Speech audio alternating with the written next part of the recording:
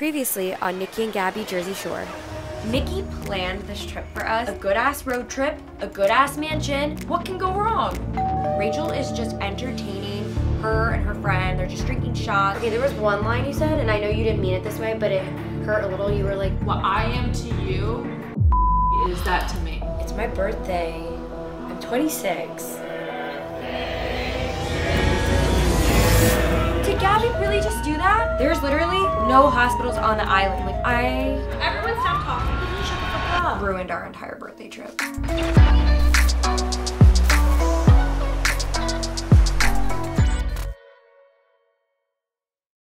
hate you, Nate. Are you filming my, 26 plus 1 day older. This is such a dad home video. So it's the last day at the beach. This trip was very short, went by way faster than I thought it would. And honestly, I feel like I get attached to people and places really easily, and I'm already sad we gotta go tomorrow. Even though I'm sad, good news is my best friend Jessie and her boyfriend Casey are coming today as a surprise. It's the last day, everybody's gonna be here, and we're gonna have a picnic on the beach. All the drama I think is behind us. It's gonna be a really good day. So this morning, there's kind of an elephant in the room, I feel like, with me and my friends, and I could tell that they can tell that I seem a little different now. So late last night, when we're all in the hot tub, one of my friends that was there that has not been on camera or in the show, left without saying bye.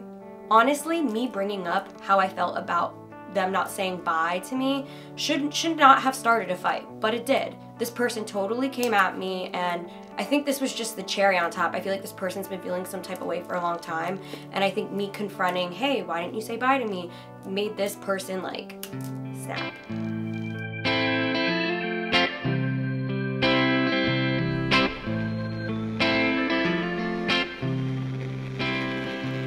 So Gabi disappears for half of the day, don't know where she is, and I catch wind from our friend group that she got into it, like a bad fight with.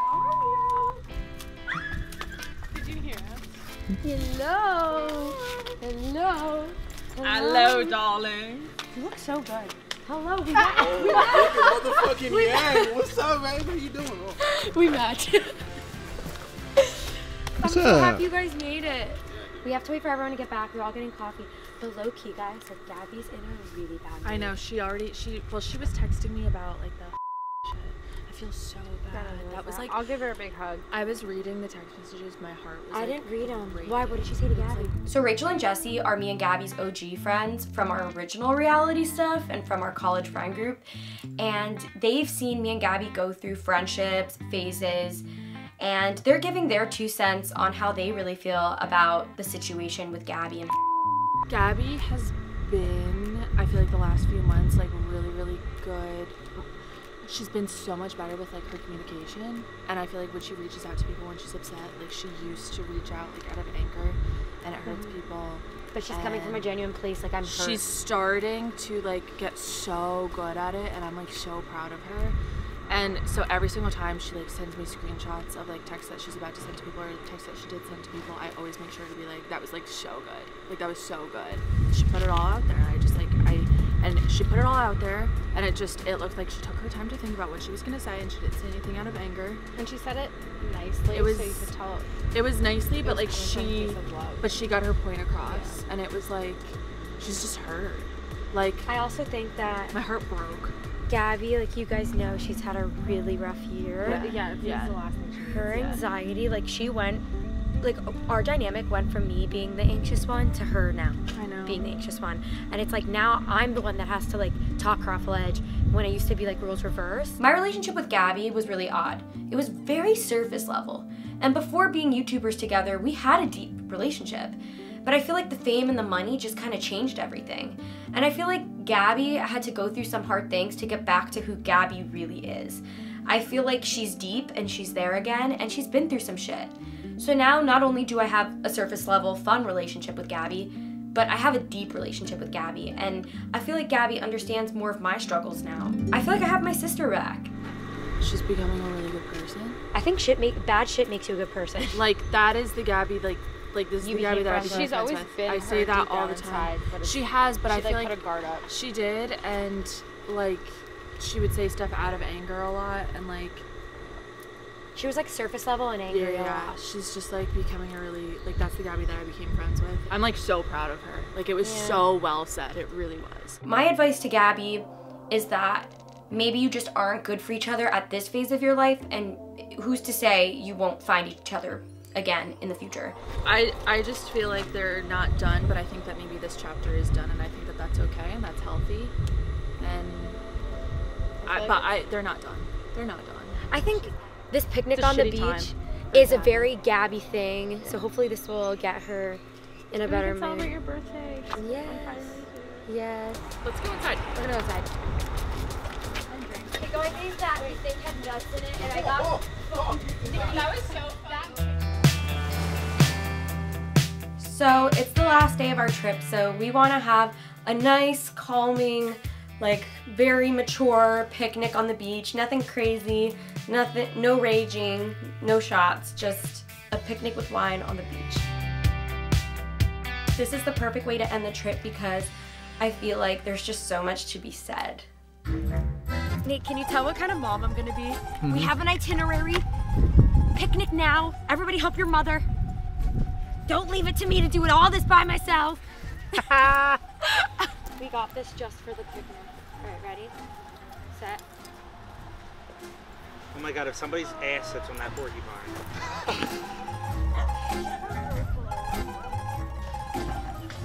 Where is everybody?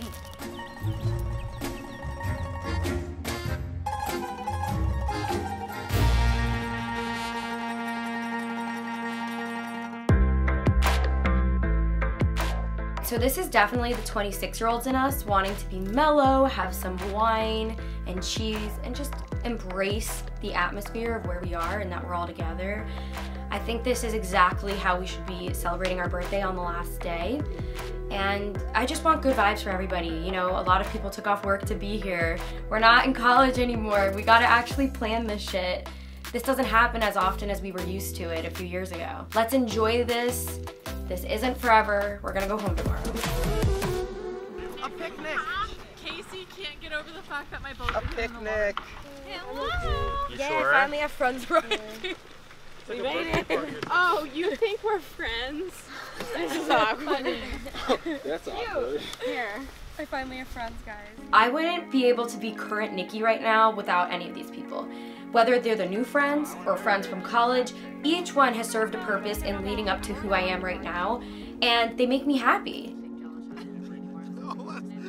It feels so good to be surrounded by my friends. I feel like everyone's energy is so infectious and so positive and so comforting, and I feel like I'm in a very comfortable place right now, and I feel like I'm ready to open up to everyone. Because I'll be honest, I've been feeling pretty shitty since reading the text messages I've been reading. Like, I'm honestly in shock right now. Basically, like the night of our birthday, I got in a fight, and I'm just not gonna be in the mindset to like be fun tonight. What? Well, It's your last night. She kept saying like I'm a partier, I'm a partier. first and of I'm all, like, can I just say that something that drives me nuts about people our age is that I feel like there's people so divided. I'm in my fucking 20s, and it took me until I feel like the last 2 years to be like, fuck that. Why would I feel bad about that? I'm young. I'm so sick and tired of people. I feel like I'm being guilted for partying. You shouldn't be. You at are 26. 26 years old. That's 26 years young. Like, I'm literally heated right now just hearing what happened. What makes you happy makes you happy. What makes me happy makes me happy. What makes Nikki, what makes Haley, what Rachel, Colin, everyone's happiness comes from a different source, and you don't have to apologize for what makes you happy. You guys are just different people. I'm sorry. You just don't have anything in common anymore. Like, it happens. It's okay. People are in your life for a reason, a season, or a lifetime. There's something I haven't shared with my friends this year, and honestly, I think because I have such a close relationship with them, I feel like they've been suspecting what I haven't told them, and it's honestly that I didn't think I would battle through my mental health to see 26. I think I'm gonna tell them about it and finally tell them about how I'm doing mentally and what I went through. I'm just like, I'm someone that like believes everything happens for a reason. And a couple months ago when I was literally having like really dark thoughts, I was like not seeing the rainbow at the end of the tunnel. Like it really just felt like a hole I was just drowning in. And I didn't even like know, like, and this sounds really dramatic, but I didn't think I would have the courage to see my birthday, if that even makes sense. And this birthday means a lot to me this year because of Gabi. I've been putting on a fake smile.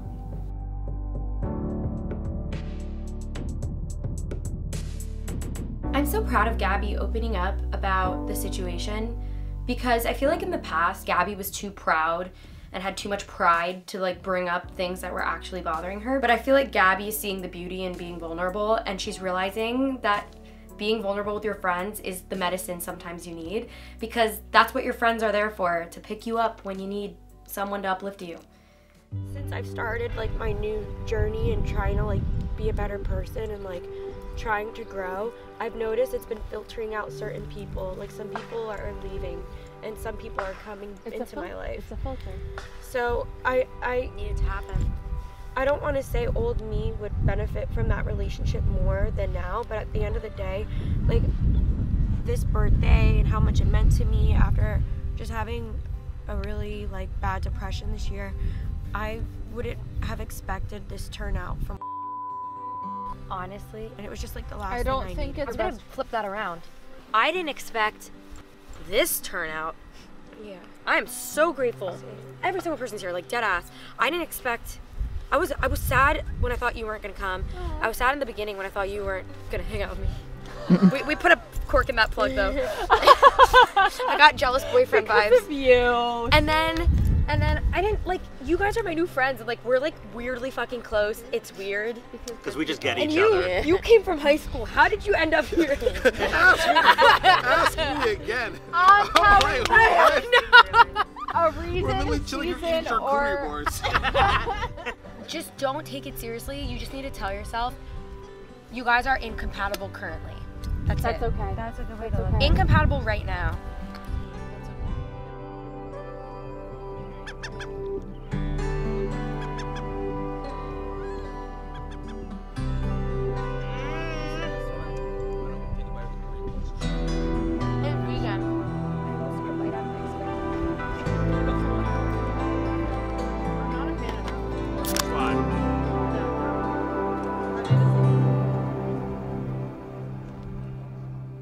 So I think it's obvious that Gabi and our relationship has gotten a lot closer this year.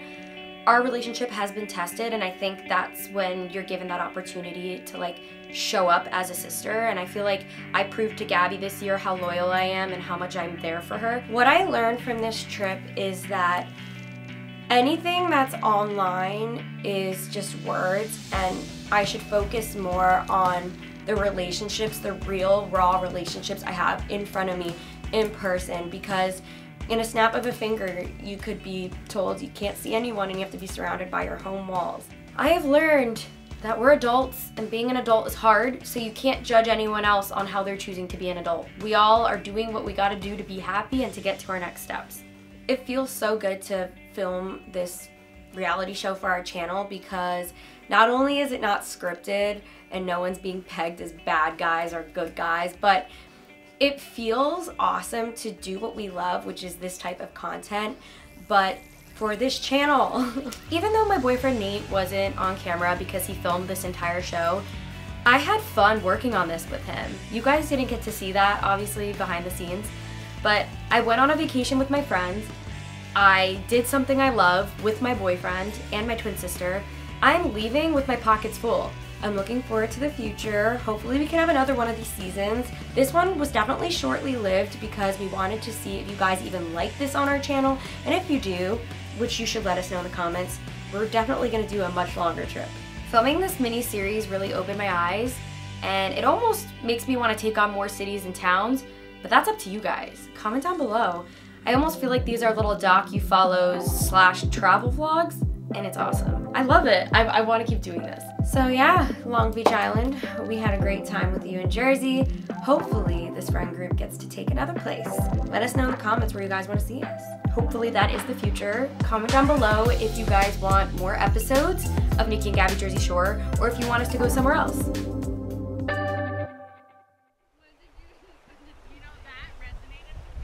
White Claw.